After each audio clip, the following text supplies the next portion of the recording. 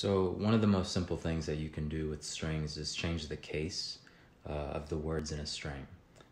So if you take a look at this code, I'm using the title method, which appears after the print call.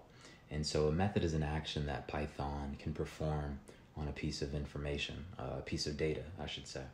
The dot after the name, which is right before title, and the parentheses, that's what's making Python make the title method act on a variable name. So every method is followed by a set of parentheses, and what goes inside the parentheses is the information, so that the method can do the work on that information. The title function doesn't need any additional information, so the parentheses are empty.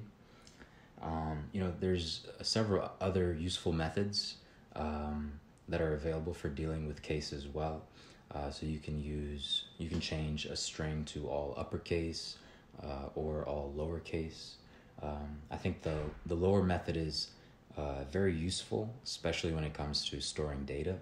I think a lot of times you can't really trust the case that users are giving you, the capitalization that users are providing.